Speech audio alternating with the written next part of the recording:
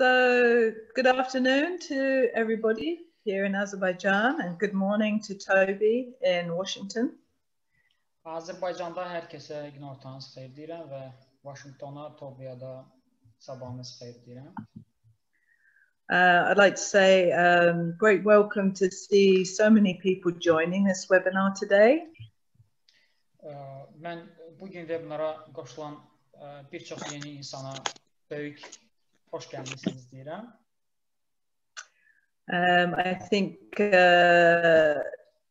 quite a few of you have participated in trainings by Toby and trainings by UEFA staff over the past. And so today's lecture is quite an academic approach to serving all children. Və ümid edirəm ki, çoxlarınız Toby'nin bundan əvvəlki webinarlarında və UEFA heyəti tərəfindən, ekspertlər tərəfindən təşkil olunan digər seminarlarda iştirak etmişsiniz və sadəcə yeni qoşulanlara məlumat vermək istəyirəm ki, bugünkü webinar bütün uşaqların inkişafına daha akademik yanaşmanı özündə əks etdirir. For those of you who are not aware, the CHED course that UEFA and Georgetown provide is a combination of theoretical or academic learning and practical application. UEFA və ABŞ-ın Georgetown Universiteti tərəfindən birlikdə reallaşdırılan CHED kursu haqqında məlumatı olmayan bizə yeni qoşulanlara demək istəyirəm ki, CHED kursu deməli uşaqların inkişafına nəzəri və akademik praktik yanaşmanı özündə birləşdirir. All theory and practice shows, our experience shows that as much as you learn in theory, it's when you put it into practice that you really start to understand what you've learned. Bütün nəzəriyyə, bütün praktika və eyni zamanda bizim bütün sonraki təcrübələrimiz göstərir ki, siz nəzəriyyədə öyrəndiklərinizin hamısını praktikada tətbiq etdiyiniz zaman daha yaxşı dərk etməyə başlayırsınız. Və sizə aydın olur ki, uşaqların inkişafı üçün hansı konkret olaraq praktik fəaliyyətlər daha yararlıdır. And this is one of the main aims of our partnership with Toby and Georgetown is to bring together the academic and the practical learning. Və bizim UEFA olaraq Toby ilə və ümumilikdə Georgetown Universiteti ilə əməkdaşlığımızın əsas amallarından biri də ondan ibarətdir ki, uşaqların inkişafında nəzəri və praktik deməli təcrübələri bir araya gətirək. And again, for those of you who may not be aware, the CHED course has a faculty of various specialists who practice with children on a daily basis and who are there to support those who complete the course to put their learning into practice. Və məlumatı olmayanlara məlumat vermək istəyirəm ki, CHED kursunun deməli mütəxəssisləri var ki, hansı ki bu mütəxəssislər gün ərzində zamanlarını praktik olaraq uşaqlarla keçirirlər və bu praktikadan qaynaqlanan yeni təcrübələri uşaqların inkişafında yeni istiqamətlərə yönləndirirlər. So now I give the floor to Toby to talk about this subject, and I hope that there are a lot of questions and a lot of dialogue between us all as a result of this lecture today. İndi isə mövzunu təqdim etmək və çıxışa başlamaq üçün mən sözü Toby'yə verirəm və ümid edirəm ki, bugünkü mühazirənin sonunda sizin çoxlu suallarınız olacaq və aramızda qarşılıqlı səmərəli dialoq yaranacaq. Over to you, Toby. Thank you. Thank you, Gwen, and good afternoon, everyone. I'm so happy to see so many of you interested in learning about universal design for learning today. Hər birinizə günortanız xeyir olsun deyirəm. Təşəkkürlər Gwen və çox xoşdur ki, deməli, uşaqların inkişafı üçün universal dizayn, öyrənmədə universal dizayn mövzusu haqqında məlumat almaq istəyən insanlar bu qədər çoxdurlar. And as Gwen indicated, today's talk is going to be an introduction to the whole area of what's known as differentiated intervention.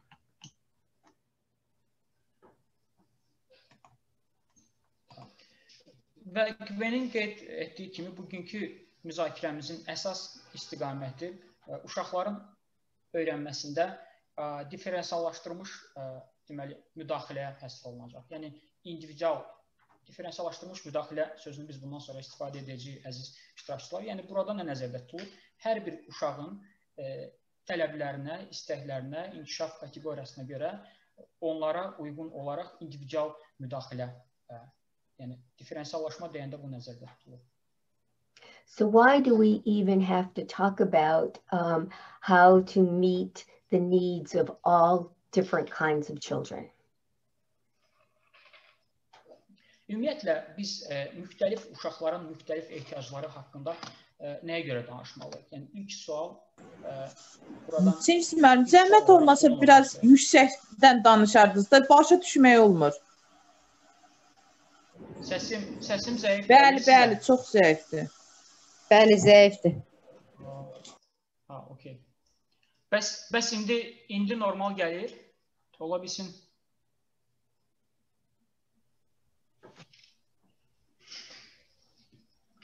Okay. So sorry, they say I have a problem with my voice, so they can't hear me actually, yeah, clearly. So just hear you clearly. İndi normal gəlir. Bəli, gəlir. İndi gəlir. Aha. Okay, yeah, we can continue. Okay, great. So I think we all recognize that children today, our students that are attending school today, are much more diverse than ever before on a variety of parameters. Mən elə gəlir ki, qəbul etməliyik ki, bugünün şagirdləri, bugünün tələbələri əvvəlki illərlə müqayisədə istəklərinin və ehtiyaclarının müxtəlifliyi baxımından daha çox seçirlər. Yəni, bugün onların ehtiyaclarının müxtəlifliyi əvvəlkinə nisbətdə daha çoxdur. I think we all appreciate that we have children from different cultures, different economic backgrounds, different social backgrounds, different languages children speak. But I think we now need to appreciate more that children come to us with varying learning needs, learning styles, different interests, and different ways of approaching learning that we must take into consideration. Ümid edirəm hər birimiz qəbul edirik ki, müxtəlif uşaqların, müxtəlif sosial mühitdən, müxtəlif dilləri danışan uşaqların cəmiyyətdə bir yerdə olması və təhsil alması normaldır. Amma istərdim biz bu günləri eyni zamanda diqqət edək ki, müxtəlif öyrənmə tərzləri, müxtəlif öyrənmə ehtiyacları və stilləri olan uşaqlar da var. Yəni, bu kateqoriyaların özünü də müxtəlifliyə daxil edək. And one way we can use as teachers and service providers, other caregivers, is to use what's known as individualized, differentiated intervention. Və müəllimlər olaraq, uşaqların qayğısı istiqamətində çalışan ekspertlər olaraq bizim bunu deməli araşdırmaq üçün istifadə edəcəyimiz metodlardan biri də individuallaşdırılmış, diferensiallaşdırılmış müdaxilədir. And all this really means is that we are going to look at all the children we serve, make sure that we understand their needs, and create activities that meet their individual needs. Bu metod bizə kömək edəcək ki, biz tədris etdiyimiz uşaqların fərdi olaraq ehtiyaclarını başa düşək və onların öyrənməsi üçün onların hər birinin ehtiyaclarına uyğun öyrənmə metodları yaradaq. And there are three major ways that we have available to us that helps us differentiate our intervention. Və müdaxiləmizi individual olaraq dizayn etmək üçün hər bir uşağın istəyinə uyğun 3 əsas metod var. And these three ways include universal design for learning, assistive technology, and accommodations and modifications. Bunlardan birincisi öyrənmək üçün universal dizayn, ikincisi köməkçi texnologiya, yəni uşaqların öyrənməsi üçün, üçüncüsü isə mühit, şərait və deməli modifikasiyadır. We are going to spend most of this afternoon talking about universal design for learning.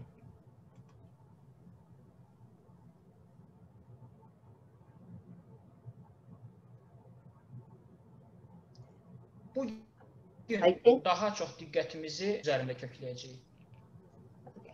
And we're going to talk about universal design for learning because it is a way that helps us include the children from all these different backgrounds into one classroom or early childhood grouping.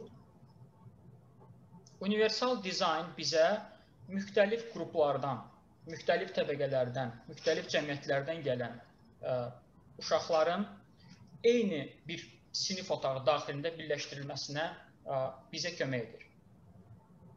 And for those who have taken the CHED program or have heard me before, know that when I say talk about inclusion, I'm talking about making sure that all children, no matter what their abilities, what their disabilities are, they are provided services together with children without disabilities.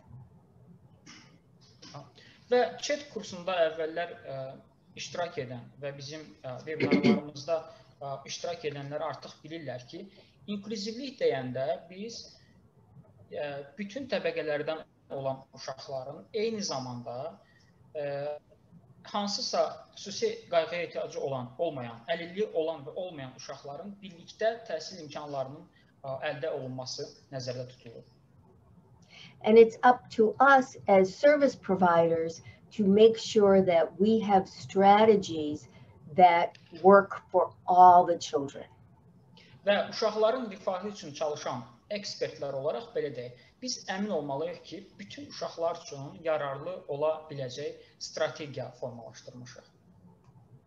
So the question then I would imagine you're having, as I have also, is how do we include all the children plus individualize our intervention to meet their specific needs? Əminəm ki, bu sual məndə də yaranıb, əminəm ki, sizdə də belə bir sual yaranır ki, biz ilk olaraq düşünürük ki, bütün uşaqları necə bir araya gətirək və onların xüsusi ehtiyacları istiqamətində yönəlmiş müdaxilə metodlarını necə planlaşdırıb hazırlayaq? We do that through this differentiated intervention paradigm. Biz bunu deməli gördüyünüz diferensiallaşdırılmış müdaxilə deməli metodu vasitəsilə həyata keçirdirik. And differentiated intervention requires us as providers to identify the individual needs and learning styles of all the children that we serve through authentic assessment. Diferensial deməli müdaxilə ilk olaraq ekspertlər olaraq bizdən tələb edir ki, uşaqların deməli orijinal qiymətləndirmə nəticəsində uşaqların hər bir individual ehtiyaclarını və tərzlərini araşdırıb ortaya çıxaraq. It requires us to incorporate or use different types of materials and approaches for the same lessons that meet the varying needs and styles of the children in the group. İkinci məsələ ondan ibarətdir ki, eyni qrupda olan uşaqların müxtəlif ehtiyacları olan uşaqlar üçün biz deməli müvafiq materiallar və yanaşma metodları hazırlamalıyıq ki, onlar hər biri deməli ehtiyaclarını qarşılaya bilsinlər. It also requires us to continually monitor how the children are responding to our approaches and our strategies to make sure they are continuing to meet the children's needs. Eyni zamanda hazırladığımız metodların bütün uşaqların ehtiyaclarını qarşılayıb qarşılamadığını öyrənmək üçün biz mütəmadi olaraq, müəllimlər və yaxud da ekspertlər olaraq davamlı monitoring prosesini həyata keçirməliyik ki, sonda nəticələri görə bilək. And in order to do that, it requires us to spend a great deal of time purposefully planning each and every lesson or activity that we use with our group of children. Və buna nail olmaq üçün uşaqların inkişafı istiqamətində deməli istifadə etdiyimiz hər bir yanaşma, hər bir dərs üçün biz məqsədyönlü planlama metodları hazırlamalıyıq.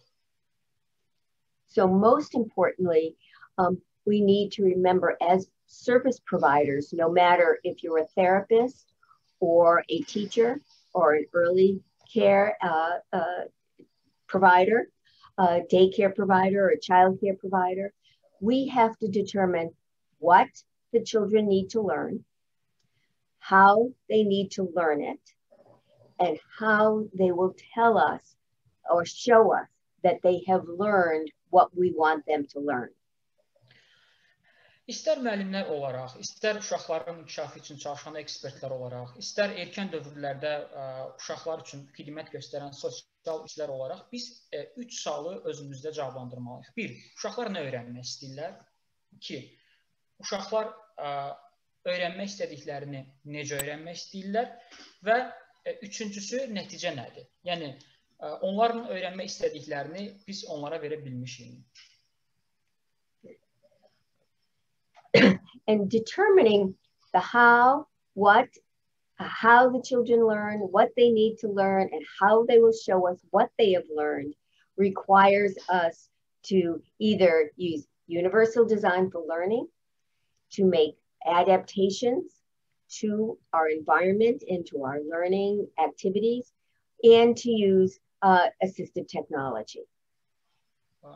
Deməli, gördüyünüz kimi burada deməli diferensiallaşdırılmış müdaxilədə əsas strategiyalar var ki, burada 3 strategiyanı görürsünüz. Bunlar bizə kömək edəcəklər ki, biz uşaqların nə öyrənmək istədiklərini, necə öyrənmək istədiklərini və nəticədə nəyi öyrəndiklərini, bizə hansı formada bildirdiklərini, əks etdirdiklərini ortaya çıxara bilər. Bunlar deməli, öyrənmək üçün universal dizayn, ikinci adaptasiya, yəni mühit, şərait və modifikasiyalar və üçüncüsü köməkçi texnologiya metodlarıdır.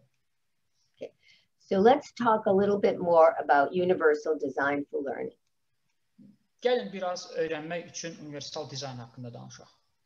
So the premise of universal design for learning is that we want all children to be successful. Məqsəd ondan ibarətdir ki, biz bütün uşaqların deməli sonda uğurlu olmasını arzulayırıq. Yəni onların uğur əldə etməsini planlayırıq. And in order for children to be successful, they need to be knowledgeable and resourceful. They need to be goal-oriented and very motivated to reach those goals. Uşaqların uğurlu olması üçün onlar bilikli və bacarıqlı olmalıdırlar. İkincisi, onlar hədəfə və məqsədə köklənən olmalıdırlar. Və üçüncüsü və ən əsası, yuxarıda qeyd olunan bu məqsədlərə çatmaq üçün onlarda həvəs, motivasiya olmalıdır. So let's think for a minute, and I just want you to think to yourself, if you think back on teachers you have had in your life, what did a teacher do that made you feel like you were successful or you were successful? And what did a teacher made you who made you feel less successful? So take a couple of minutes and think about that. Mən istəyərdim ki, biz belə davam edək. Deməli, siz iki sual görürsünüz. İstəyərdim siz özünüz həyatınızda olan müəllimlər haqqında düşünəsiniz və bir neçə dəqiqənizi sərf eləyərək bu suala cavab verəsiniz ki, deməli, gəlin düşünək. Bizim özümüzü uğurlu hiss etməyimiz üçün həyatımızda olan müəllim biz üçün nə edib? Yəni, hansı imkanları yaradıb ki, biz özümüzü şagird olaraq və yaxud da tələbə olaraq uğurlu hiss etmişik. Və ikinci sual, əksinə, müəllimin hansı davranışları və yaxud da hansı addımları və yaxud da hansı, tutaq ki, praktikada tərzi səbəb olub ki, biz özümüzü uğurlu, bacarıqlı şagirdlər, tələbələr olaraq hiss etməmişik. Bir neçə dəqiqənizi sərf edib düşünə bilərsiniz və ondan sonra cavab verə bilərsiniz.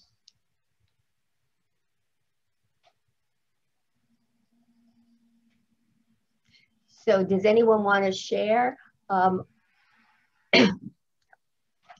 Actually, so I would imagine some of you are thinking right now that the teacher who made you feel successful paid attention to you and valued your input of being in the classroom. Mən təsəvvürə gətirirəm ki, bir çoxunuz düşünürsünüz ki, sizin özünüzü uğurlu şagird olaraq hiss etməyinizə səbəb olan müəllim ilk növbədə dərs zamanı sizə daha çox diqqət ayırır və bu diqqət nəticəsində də siz özünüzü sinifin bir hissəsi olaraq, dərsin bir hissəsi olaraq hiss etmişsiniz. Yəni, öz vacibliyinizi və önəminizi hiss etmişsiniz dərs prosesi zamanı və yaxud da ümumilikdə öyrənmə prosesi zamanı. And teachers that pay attention to us, take an interest in us, and incorporate our interest into the learning, usually are teachers who make us feel successful. Və hansı müəllimlər ki, bizə maraq göstərirlər, bizə diqqət göstərirlər və öz öyrənmə metodlarını bizim maraqlarımız, istəklərimiz əsasında qururlar.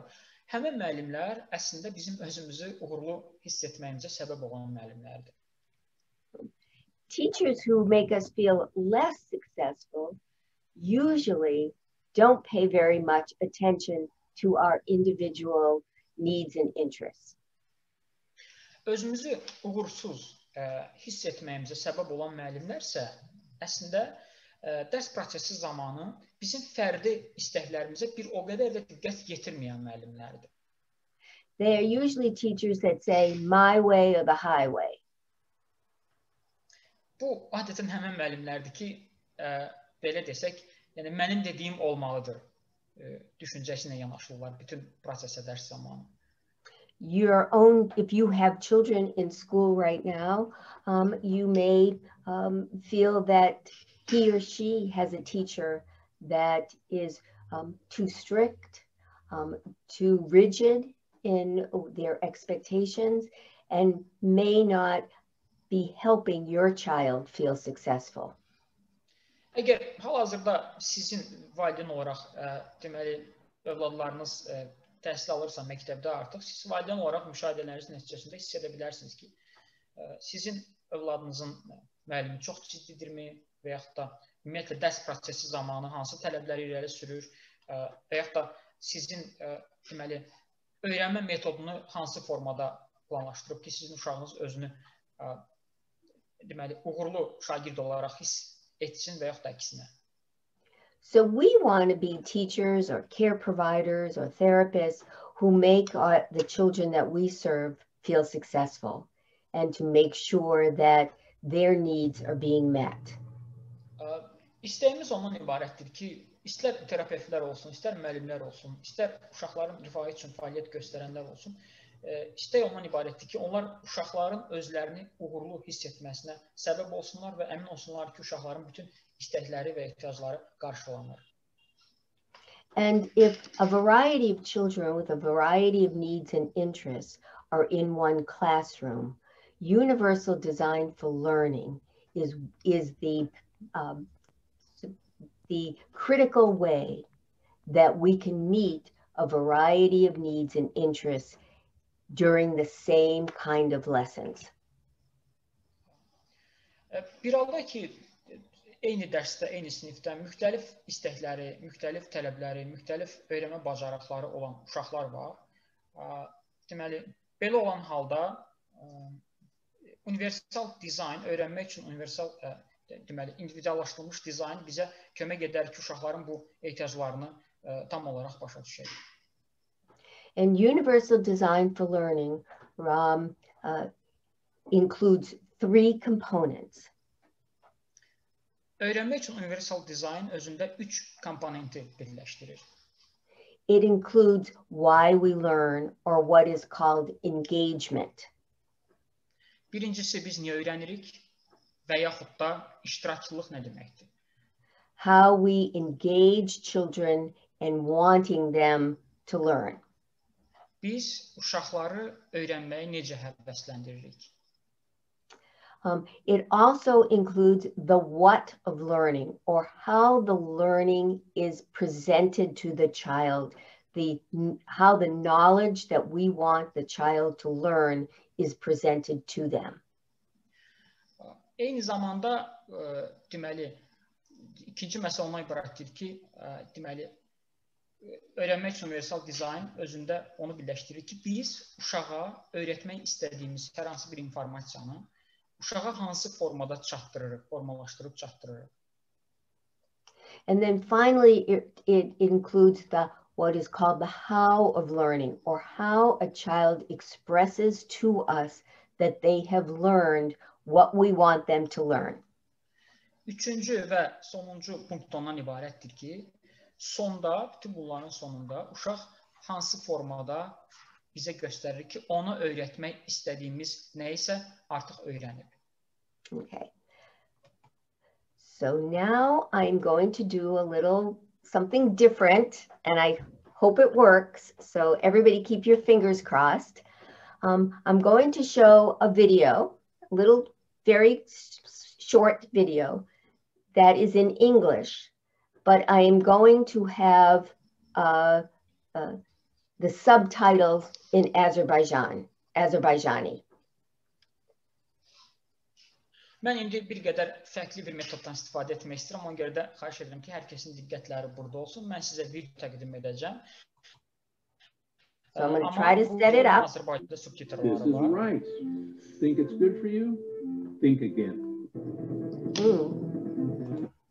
Hi, my name is Louis Olander, and this. So I'm going to set it up. It's going to take me a minute.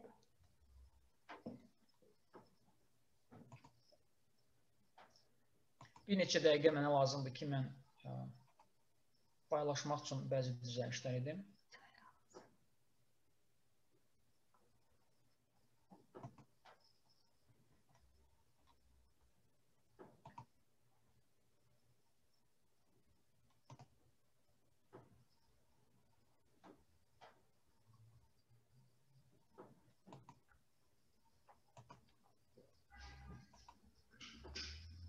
Okay, so it's a 5-minute video.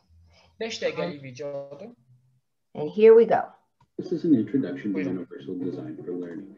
In my years as a teacher, UDL was the best single framework for understanding and accommodating student needs that I had come across. Is it working? I'd like to share what I learned with you. No, Toby, sorry. Let's start with an example of how universal design works in architecture.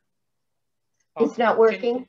No. Can you, before the sharing the video, can you just please click to sharing options, and you just have to. Yeah. Sharing options. Where do I get that? Yeah. What you can do is you can stop sharing the screen, and you can try once again sharing. And then, okay, there is advanced options there. And you go to advanced before sharing. Can you see that?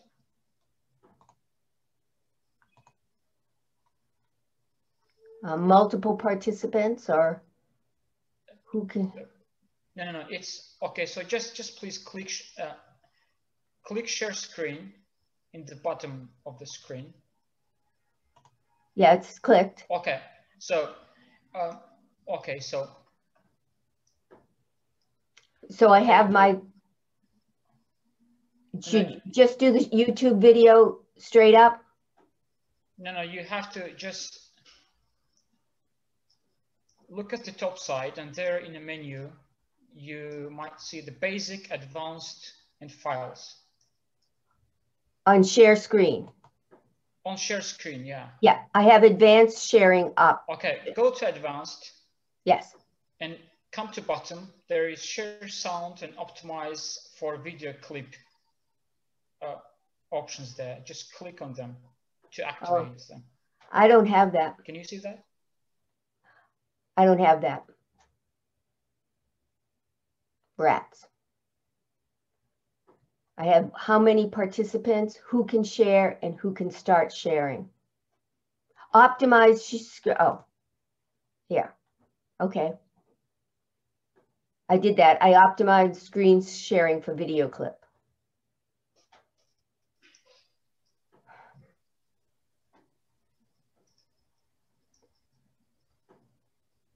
I think he froze on us.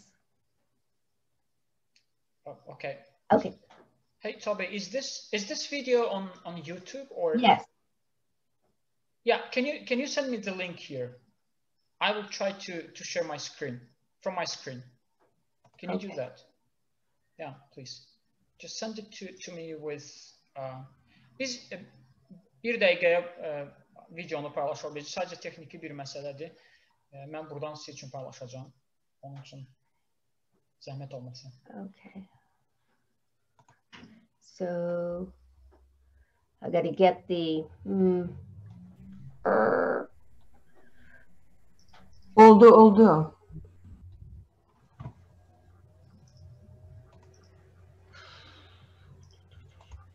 Okay. We can see the video. Oh, you Toby, can see the video. Yeah, we can see your screen now. Okay. Oh, okay. So just hit play, please. Okay. In the curb cut. Though it was originally designed as an accommodation, this is an introduction to universal design for learning. In my years as a teacher, UDL was the best single framework for understanding and accommodating student needs that I had come across. I'd like to share what I learned with you. We'll start with an example of how universal design works in architecture, in the curb cut. Though it was originally designed as an accommodation for wheelchair users, many others have come to benefit from curb cuts, such as people pushing strollers, delivery people pushing packages, and countless others. The same principles can be used in the design of learning experiences. Educators can do this by designing instruction for those on the margins instead of targeting an illusory average student. David Rose of the Center for Applied Special Technology, the creators of UDL, explains. In many classrooms, the focus is on an illusory average student. Many curricula are designed for that student. Cognitive neuroscience has shown us that there really isn't an average student anywhere, and that's why it's an illusory student.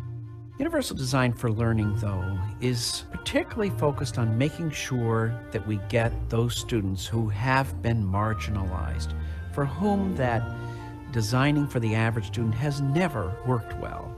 And that certainly means students who have been struggling. We began our work. We, like most people, were focused on learners who were doing poorly, who looked like they had. Over time, we began to change our focus because we could see when we were in classrooms that the classrooms were in fact disabling, that they were not designed properly to ensure that every child would succeed.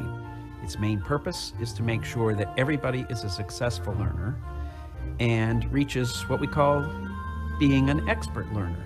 That is, they know a lot, they know how to do a lot, and they love learning and want to do it more. The key to Universal Design for Learning is that we're designing learning experiences which from the beginning are designed to be universal and to make sure everybody learns. And that design is primarily based on the power to be very flexible. Abstracted out 3 simple principles that are involved in any learning situation. How does the learner pick up information? How do they express and act on that information? And how are they engaged by the learning situation? Employing principles of universal design means that we need to deconstruct the idea of normal or average as it relates to academic ability. It has come to be widely assumed that human ability is normally distributed. This means that most people are assumed to have intellectual abilities that are predictably grouped around the mean, with most people near that average. However, as Kurt Dudley Marling and Alex Gurn remind us in their 2010 book, The Myth of the Normal Curve, that assumes that the distribution of intellect is random, objective, and not subject to social influence. They go on to note that human weight is not normally distributed, as it's subject to a wide range of influences, including nutritional differences caused by social factors. They note, importantly, that height, physical strength, and wealth are not normally distributed either. Moreover, these attributes are flexible. A person can lose or gain weight, grow taller or stronger, and can gain or lose wealth easily. In fact, changes in these respects are to be expected. This is why UDL emphasizes flexible options and choice in place of fixed accommodations. Shelley Moore of the University of British Columbia uses a bowling analogy to describe the UDL approach. So let's talk about bowling. You have 10 pins, you have 2 balls, and you have a lane. The goal is to knock down as many pins as you can. But if you don't get them all, it's okay because you have another chance. But when I bowl and roll the ball down the middle and I don't knock them all down, what often ends up happening to me is that there's 2 pins left standing on either end and they stare at you. It's the 7-10 split, and it's the hardest shot in bowling. Was bowling like teaching? The ball was the lesson, the pins are the kids. We aim for the middle, we do the best we can.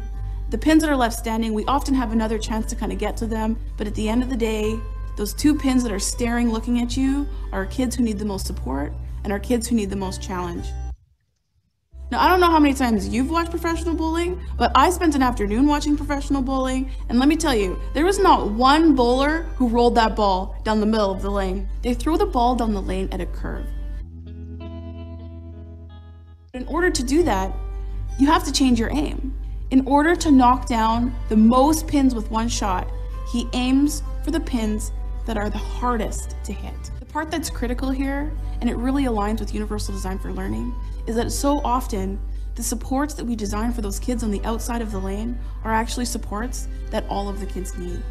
This is not just important for the outside pins, but it's critical for every single one of us. And just think, all we need to do is change our aim.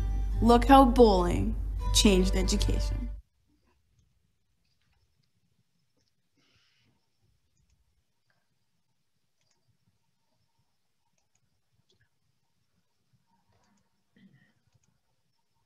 So in that example, Hello and welcome to Teachings in Education. In this video, you will learn everything you ever wanted to know about universal design for learning. Let's begin with the question of why should educators use a universal design for learning? The purpose of UDL is to provide all students. All right.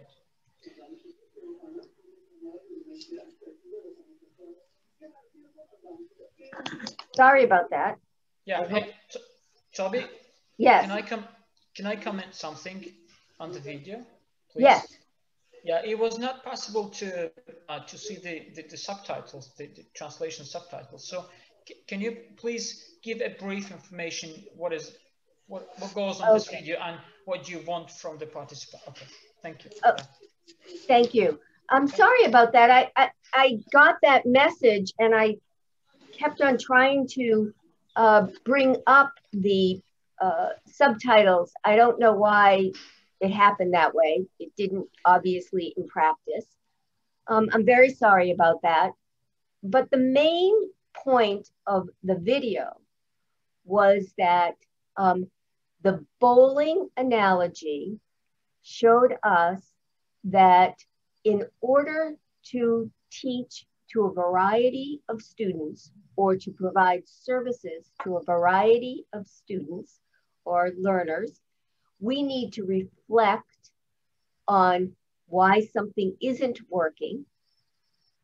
We need to plan a different idea that probably meets the needs of the neediest students, and then practice that variety of activities.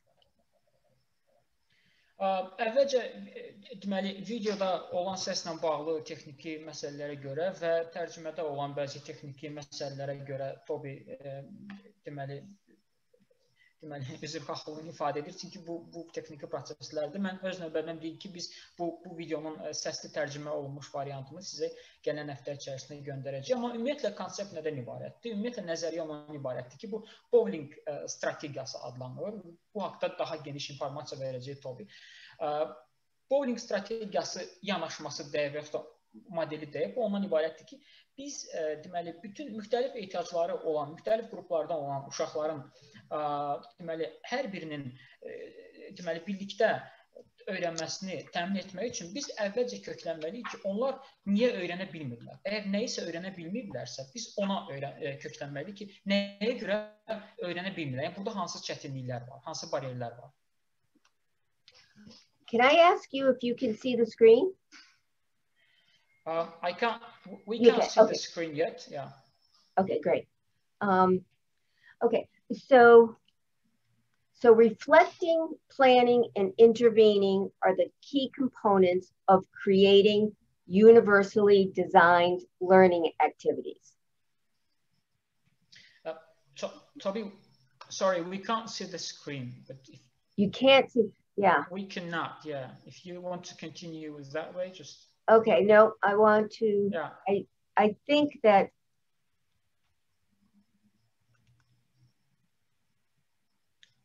okay. Yeah, okay.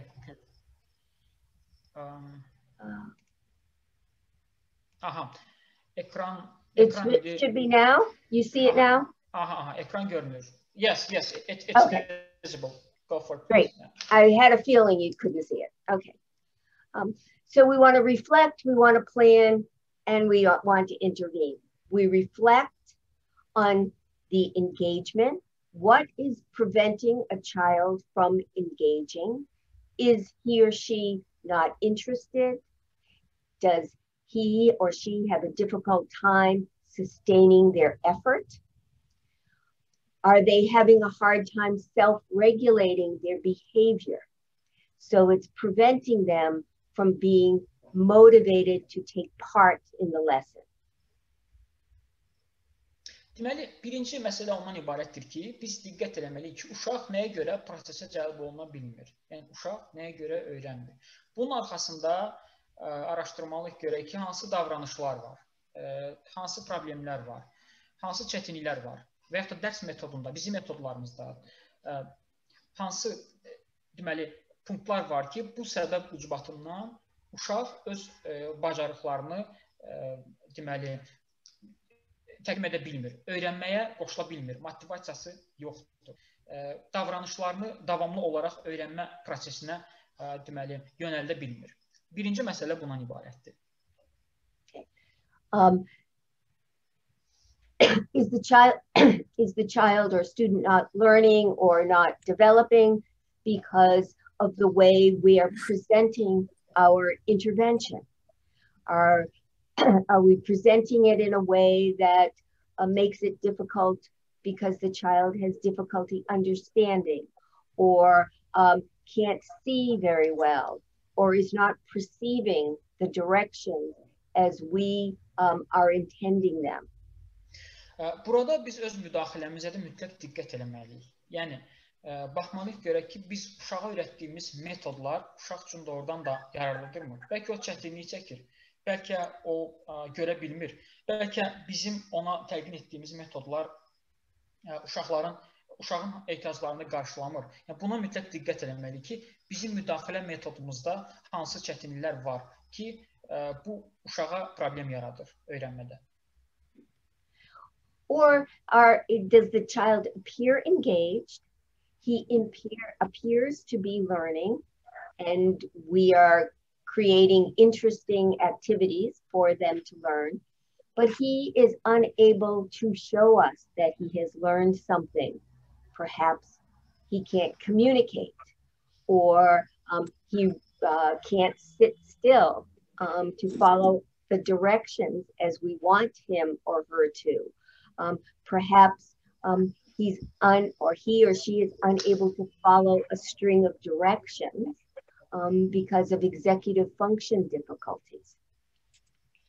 Və yaxud da ola bilsin ki, onun həmyaşıdları dərs prosesi zamanı deməli, çox yaxşı öyrənirlər və bunu çox yaxşı təqdim edə bilirlər.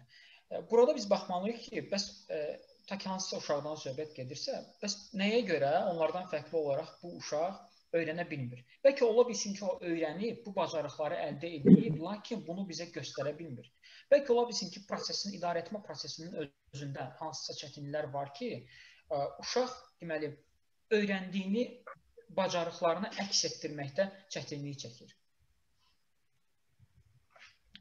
Okay, so we want to create lessons or interventions that engage the child, that are given in a way that the child can take in the information, and then our expectations vary to allow the child to show us that he or she has learned the lesson.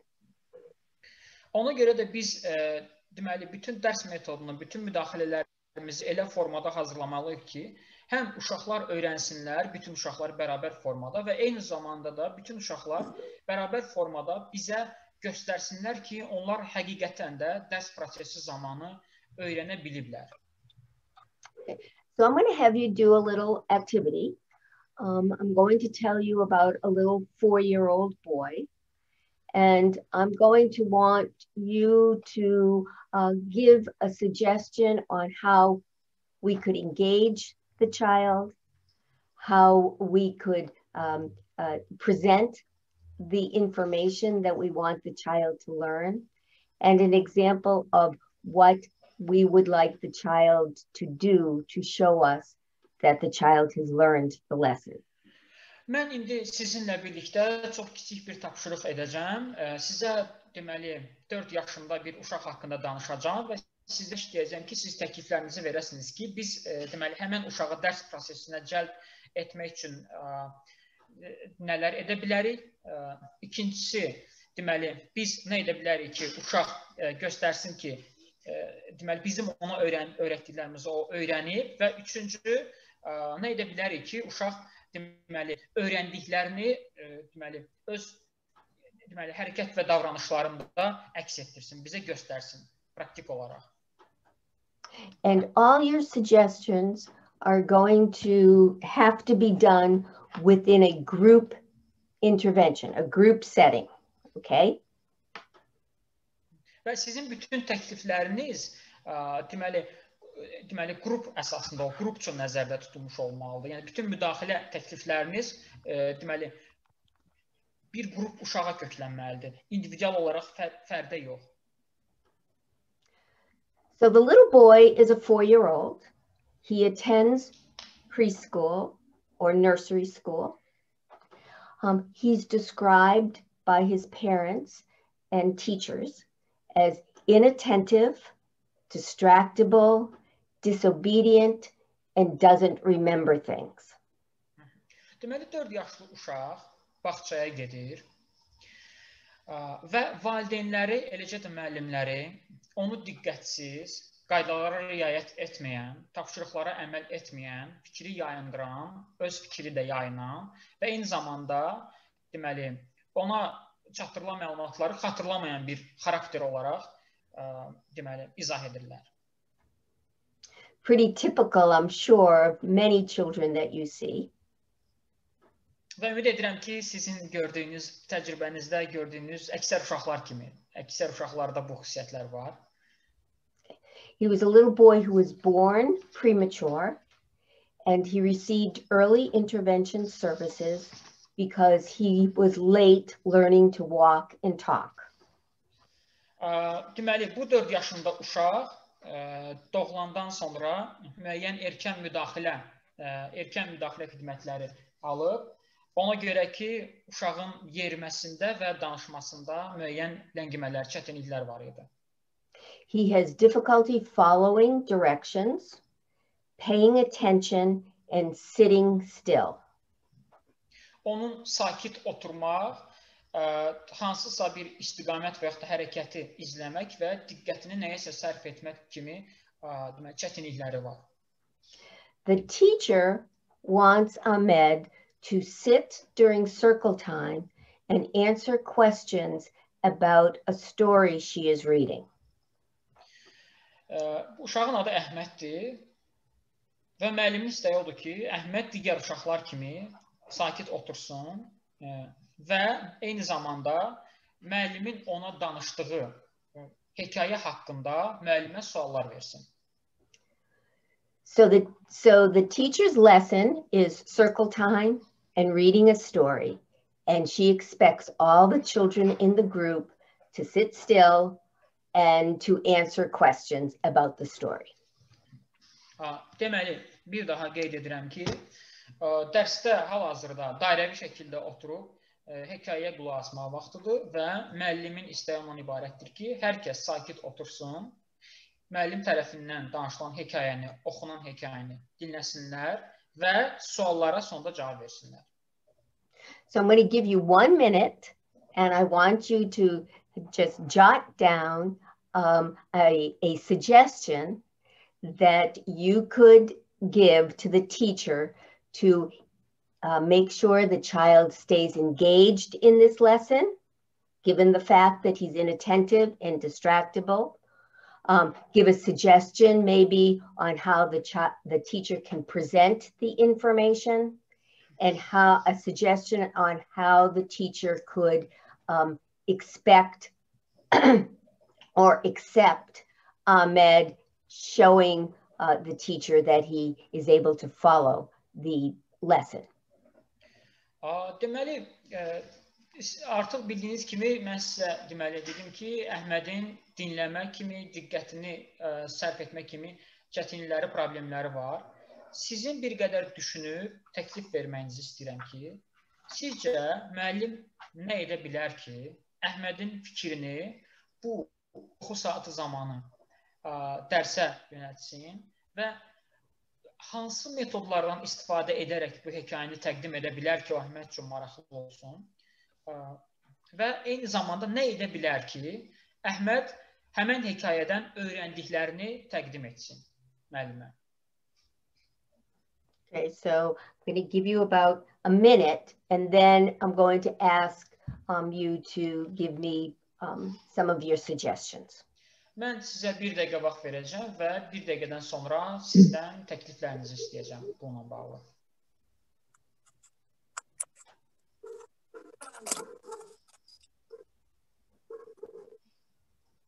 Olar, mən deyim. Someone wants to answer, Toby? Sure. Ready? Okay. Aha, buyurun. Mən sizin hamınızı salamlayıram, xoş gördük. Biraz bağışlayın ki, qatıldım. Demək, Əhmədin diqqətini cəlb eləmək üçün mən Əhmədi yaxında otuzdurardım, öz lap yaxında. Kitabı verərdim Əhmədin əlinə ki, uşaqlar bugün bu hekayəni bizə Əhməd başa salacaq. Mən oxuduqca Əhməd də o sözləri təkrar eləyərdi. Bütün uşaqların diqqəti Əhməddə olardı. Metodla uşaqların diqqətini Əhmədə çəkərdim. Əhməd bugünkü hekayəmizi Əhməd mənimlə bərabər sizə danışacaq. Sonra da həmən cümlələrlə sadə, onun başa düşdüyü cümlələrlə hekayəni başa salardım. Əhməd ilə bərabər bugün mövqeyi Əhməd olardı. bu cürə yoldan istifadə edərdim. Mənim başıma belə işlər gəlibdir uşaqlarla təcrübədə. Diqqətlərini cəlb eləmişəm. İlya xanım, mən əvvəlcə soruşum tərcümədən əvvəl. Siz müəllim kimi fəaliyyət göstərirsiniz. Çünki dediniz təcrübənizdə olub bu ona görə.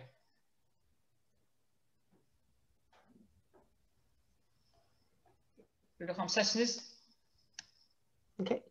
Did she have a suggestion? Yes.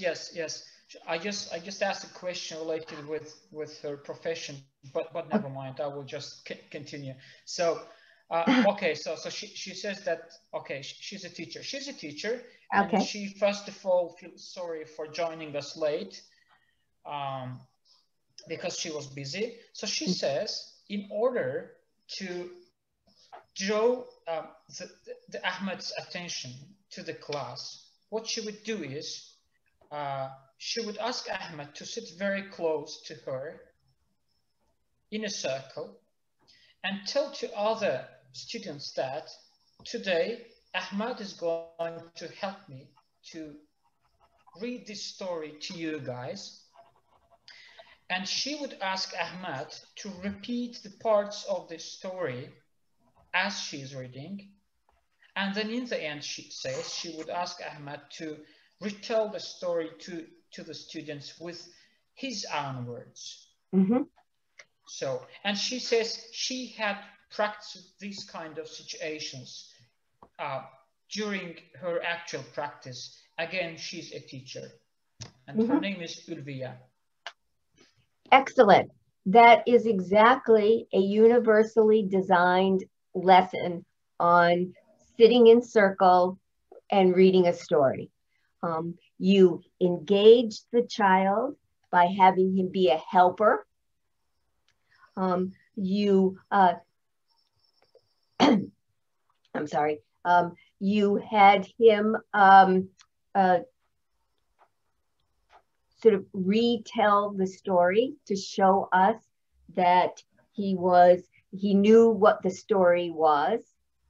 And you asked him to share pieces of the story within the circle time.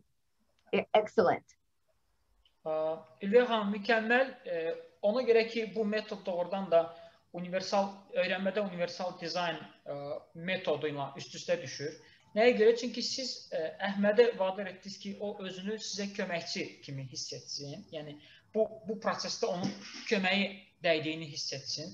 Başqa sözlə desək, özünü önəmli, vacib hiss etsin. İkinci, onun hekayə haqqında daha yaxın məlumatı olsun. Çünki o da deməli hekayəni təkrarlayacaq. Və üçüncü, öz sözləri ilə hekayəni sonda çatdırsın uşaqlara və ya danışsın. Hansı ki, bu da onun deməli diqqətinin deməli tam olaraq hekayə və dərs prosesinə yönəldilməsində ona kömək edəcək. Great. So does anyone else have a different way that they designed their lesson to engage the child and to have him express what he's learned? Və qeyd etdiyim kimi, fərqli metodlardan dərs prosesinin fərqli şəkildə dizayn olunması deməli,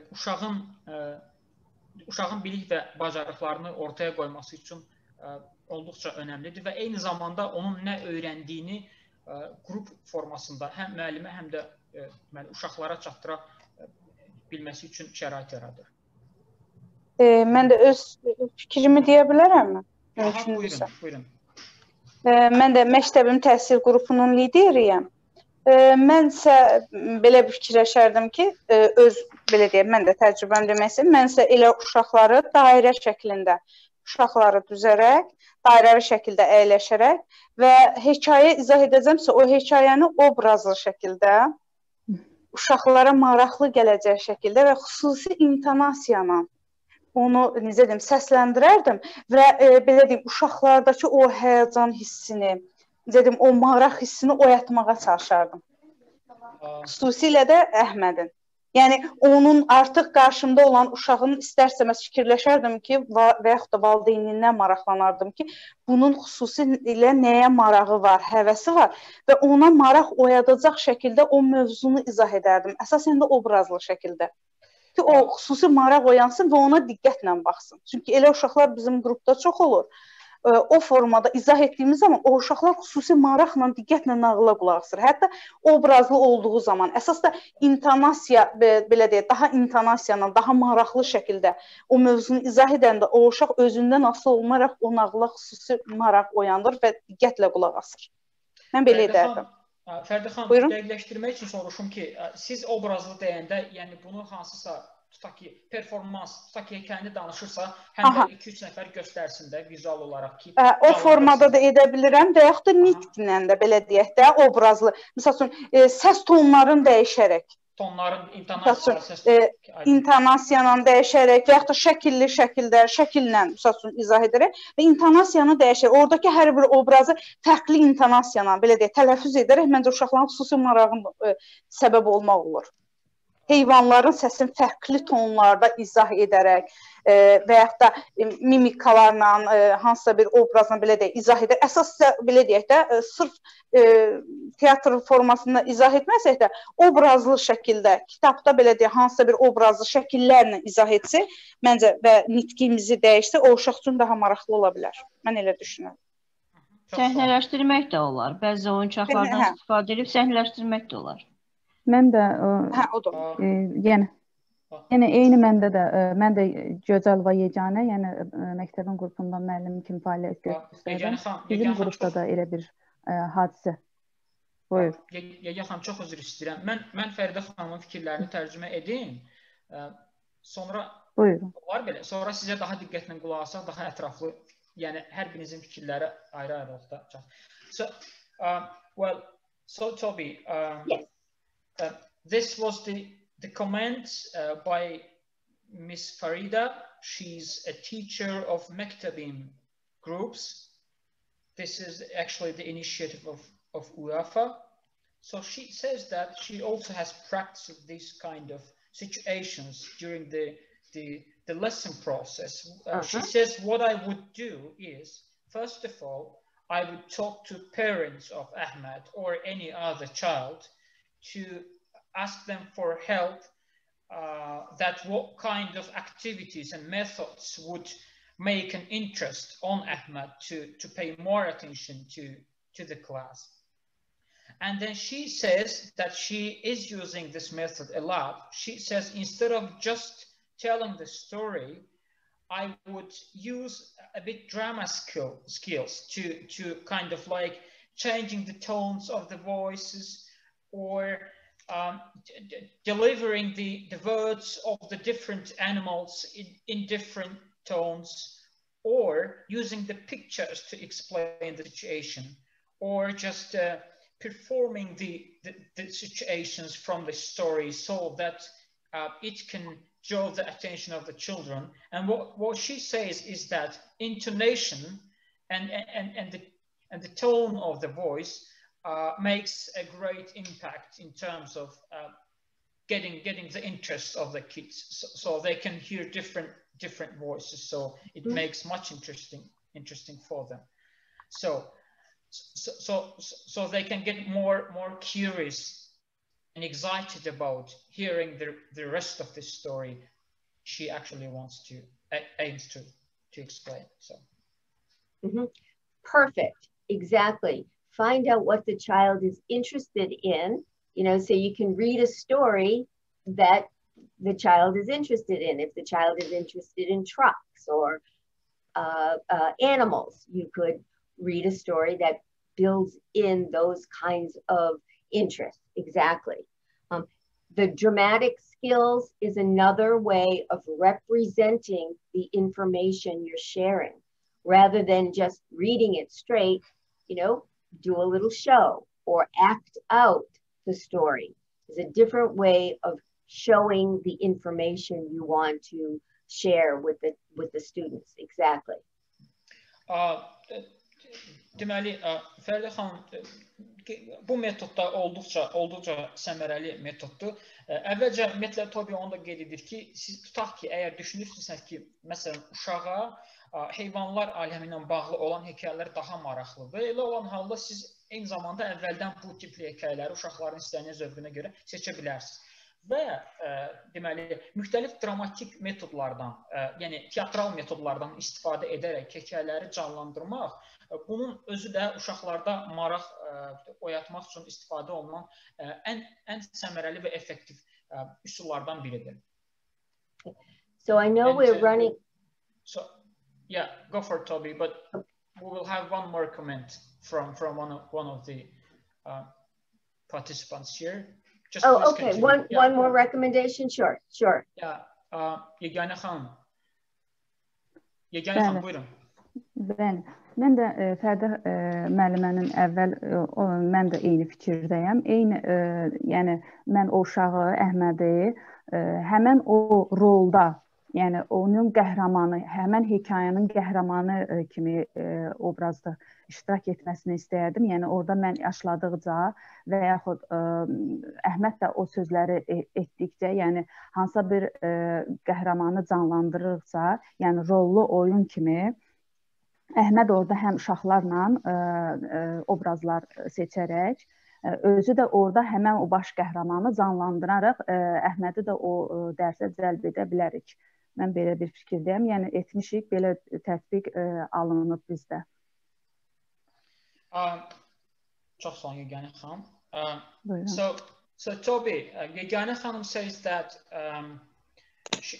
she's also teaching at Mektebim project. So she says that what she would do is she would choose Ahmed as a main character of the story that she is telling, and she would ask him to perform some moments from the story exactly for the kids in the classroom, so that this would engage him practically to the process. Olar, mən də bir söz demək istəyirdim. Salamlayıram mən də hamına. Deməli, Toby xanım bayaq dedi, 4 yaşında olan bir uşaqdır. Burada biz müəllim nöqteyi ilə yanaşmaqla deməli baxırıq, amma 4 yaşında deməli bu uşaqla əgər fərdi sorğulara aparılsa, burada göstərildi ki, uşaq 4 yaşındadır, lakin doğularkən problemlər keçirib. Ola bilər onun nitqində də problem var, ola bilər bu uşaq doğulanda yeriməsi ilə problemlər olduğu üçün ailədə bu uşağın yetişdirilməsində də problemlər yaranıbdır. Ona görə ilk öncədə mənə elə gəlir ki, sırf ailə ilə bu məsələni araşdırıb nəsə bir öyrənmək lazımdır. Bu uşağın öyrənməyinə nə maneçiliyi olur? Bəlkə sırf ailədə ərköyünlük səbəb olur bunun öyrənməyinə və yaxud da ki, diqqətsizlik səbəb olur. Sırf mənə elə gəlir bunları araşdırdıqdan sonra artıq uşaqda nəyisə əldə eləmək olar. Çünki ola bilər uşaq gözəl məlumata malikdir, lakin danışmaq istəmir. Yəni bunları araşdırdıqdan sonra o uşaqla hər hansı bir obrazlar üstündə və yaxud da ki, hər hansı bir oyun şəklində nəyisə öyrətmək olar. Və yaxud da ki, ola bilər yaşına uyğun keçirdiyi travma nəticəsində qavramağı zəifdir. Yəni yaşına uyğun qrupda deyil, o qrupu dəyişmək lazımdır. Sırf qrup oyunlarına cəlb etmək lazımdır. Mənə elə gəlir bunu sırf təməldən, yəni deyildiyi kimi qiymətləndirmə apararaq, müəyyənləşdirdikdən sonra yəni bunları etmək olar. Sırf onu sosiallaşdırmaq, yəni sinifə uyğunlaşdırmaq bunların nəticəsində olar. Sağ olun. Təşəkkürlər İlham xanım. Buyurun. Salam, mən də fikir bildirmək istəyirəm. Səkinə xanım, zəhmət olmasa mən olar İlham xanımın fikirlərini tərcümə edeyim. Olar. So Toby, this comment came by Miss İlham Khanım saying that first of all we have to pay attention to the age of Ahmed. She says, as you noted that he got some difficulties related with speech and walking and stuff like that. So what she proposes is, first of all, she says we have to arrange an individual consultations and talks with the parents of Ahmed, and to take some surveys to see what makes it difficult for Ahmed to learn. Perhaps they don't pay enough attention to or care to Ahmed in the family. Perhaps he's got very good information and he's got very nice skills and he actually learns, but he cannot express that he has learned something. So this is the basic thought of İlham Hanım, saying that first of all we have to talk to his parents to identify the reason stands behind his behaviors. So certainly we want to collect as much information as we can to understand the children that we serve, and that certainly helps us know what they're interested in, their learning styles, their abilities, and we use that information to create these kinds of lessons that take that all into consideration. I don't know where she went. The person before, Alama, was talking about having Ahmed be part of the story, to help him pay attention, to help him be engaged in the lesson. Exactly. Ümumiyyətlə, bəli, təşəkkürlər fikirlərinizə görə. Ümumiyyətlə, biz bacardığımız qədər dərs prosesində uşağın öyrənməsini deməli, effektivləşdirmək üçün bacardığımız qədər metodlardan istifadə edərək deməli, uşağın ailəsi ilə danışıqlar apara bilərik. Yəni, bacardığımız qədər ətraflı məlumat toplamamız bizə kömək olar ki, biz individual formada deməli, dərsdə olan uşaqların istəklərinə uyğun metodlar formalaşdıraq ki, onlar daha effektiv formada öyrənə bilsinlər. Məsələn, bayaq iştirakçılardan biri qeyd edir ki, deməli, biz Əhmədi cəlb edə bilərik ki, o əsas qəhrəmanlardan biri olsun hekayədə. Və s. Bu kimi metodlardan istifadə etməklə daha effektiv, uşaqların daha effektiv öyrənməsinə, birlikdə öyrənməsinə nail ola bilərik. Bunun üçün də nə qədər qeyd etdiyim kimi ətraflı məlumata sahib olsaq, bu bizim daha uyğun və daha effektli deməli, öyrənmə metodları dizayn etməmizdə bizə kömək olacaq. So I know it's getting late and it's way past 5 o'clock your time. So I wanted to sort of end our session here. When you receive the slides, will they receive the slides? Yeah, okay. You will be able to look at the introduction of accommodations and modifications and assistive technology. But I do think that you have understood the basics of universal design for learning, and understand that we want to make sure that we offer lessons to all children that all children appreciate and can learn from and show us that they have learned from us.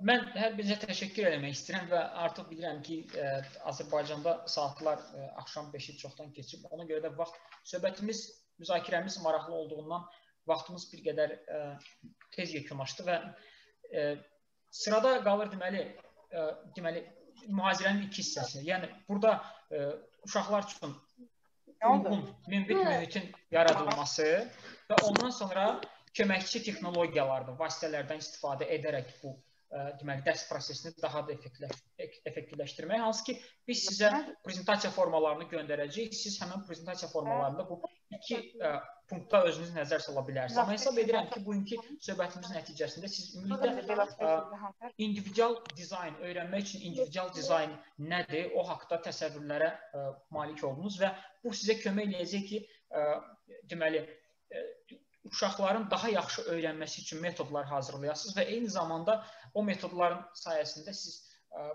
uşaqlar öyrəndiklərini sizə necə göstərə bilirlər, təqdim edə bilirlər, ona nail ola biləsiniz. So I'm willing to stay a couple more minutes if anyone has any burning question, but I want to let you know that you can leave if you need to. I know that it's evening for you in Azerbaijan. So feel comfortable about leaving. But if anyone has any questions, I'd be more than happy to answer. Yenə deyirəm, bilirəm ki, Azərbaycanda artıq axşamdır və sizin hansısa özünüzün işiniz ola bilər. Ona görə kimsə əgər tərk etmək istəyirsə, hal-hazırda webinarı tərk edə bilər. Amma mən bir neçə dəqiqə əlavə qalacağım burada. Ola bilsin ki, sizdən kiminsə çox vacib sualları oldu, müraciət edə bilərsiniz və biz bir neçə dəqiqə davam edib sonra yekunlaşdıra bilərik. Təşəkkür edirəm hər birinizə.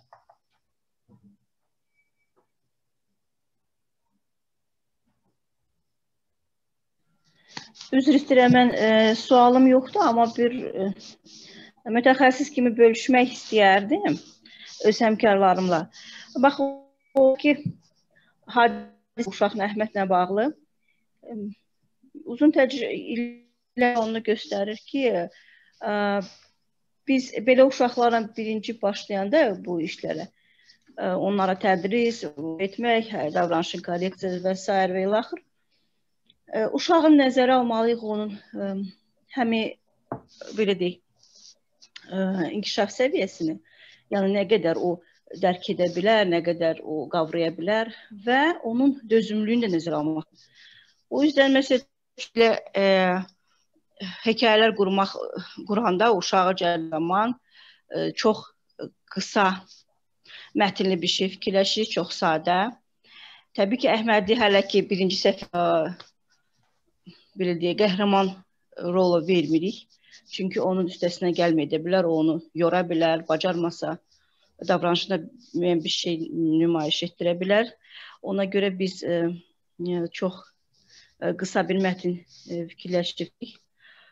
Bunu cəlb edik təbii ki, o əlbəttə qəhrəman kimi, o birlər kimi. Əlbəttə ki, Əhmədin uğurlu və bizə cəlb oluna bilir prosesdə biz onu tərifləyirik, qeyd edirik ki, sən bu günləri bizə daha yaxşı göstərdin, biz çox sevinirik ki, səndə bu alınır. Belə, çünki həm də ki 4 yaşın özü də artıq çox da böyük yaş deyil. Bir də ki, nəzərə alsaq ki, onun inkişafı da xanım dediyi kimi ləngiməsi var. Bundan nəzərə alınmalıdır ki, uşaq o yükü, biz ona təqdim etdiyimiz yükü götürə bilsin. Özünü belə deyək, bir üzə verə bilsin, bu işin üstəsindən gəlsin ki, mükafat da alsın, sizdə daha da artsın, həvəsdən düşməsin. Bu qədər, yəni bu bir əlavə idi. Çox sağ olun. Təşəkkürlər Aytekin xanım. So Toby, this is actually not a question, but a comment coming from Aytekin xanım, who is actually a child expert, actually, and she just wanted to share these thoughts with her colleagues, saying that first of all, we noticed that Ahmed needs some correction of behaviors. So she says, first of all, we have to know how much he can learn, because he's also 4 years old. So we have to, she says, we have to be very short and very simple with what we are delivering to him. So for example, she says that first of all, we shouldn't give him a main character role in the story because it might be very difficult for him. So you need to keep it very simple and short, and so that in the end we can praise him, we can say him thanks, and we can motivate him. So this is, yeah, what she wants to. And again, that's really important information, to know your child, the children in your group as well as possible, so you can create lessons that meet those children's unique needs and abilities. Exactly. Tamamilə doğrudur. Qeyd etdiyim kimi, siz deməli uşaq haqqında kifayət qədər məlumata sahib olmalısınız ki, onun ehtiyacları və ən əsası da onun bacarıqlarına uyğun olan deməli öyrənmə metodları deməli təşkil edə biləsiniz həmin uşaq üçün. So does anyone else have any thoughts or that you want to share, or any questions, or anything you want to bring up to your colleagues? Kimisə hər hansı bir sualı, hər hansı bir fikirləri varsa buyura bilər. Kimsə deməli kollegalara nəsə çatdırmaq istəyirsə buradan öz fikirlərini ifadə edə bilər, əgər varsa.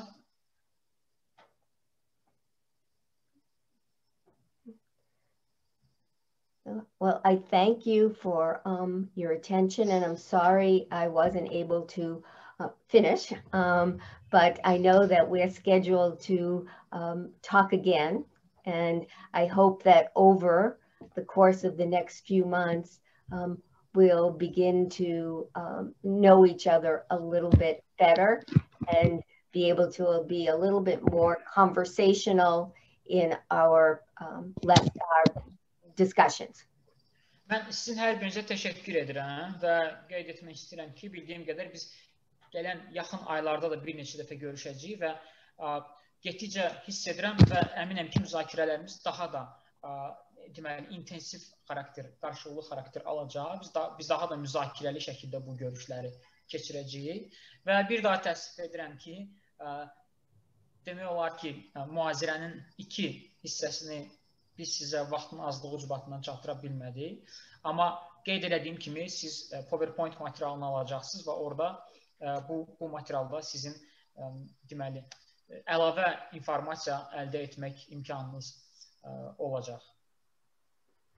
So I think someone has their hand up. Yes. I was just going to say that Arzu Hanım wants to say something. Arzu Hanım, buyurun. Mən də salamlayıram hamını. Təəssüf edirəm ki, saat 4-də qoşula bilmədim. Mən gec qoşuldum, çünki məndə alınmadı. Təşəkkür edirəm Toby xanıma. İstərdim ki, gələn görüşlərində autizm və Down haqqında bir dənə danışardı, webinarı bu haqqında olardı. Çox xahiş edirəm, əgər mümkünsə.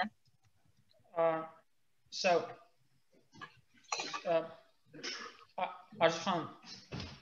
Aha. Fikirləriniz bitdi? Aha, bəli. Aha. Çox sağ olun. So Toby, this was Arzu Hanım. She feels sorry for not being able to join us at 4, and she says that if this would be possible, she would like to hear more about autism and Down syndrome in coming sessions. Okay. Yeah. So thank you, and I will remember to incorporate examples of children with autism and Down syndrome. Okay, great. Təşəkkür edirəm. Mən bunu nəzərimdə saxlayacağam. Təşəkkür edirəm. Arzu. Aha, çox sağ olun.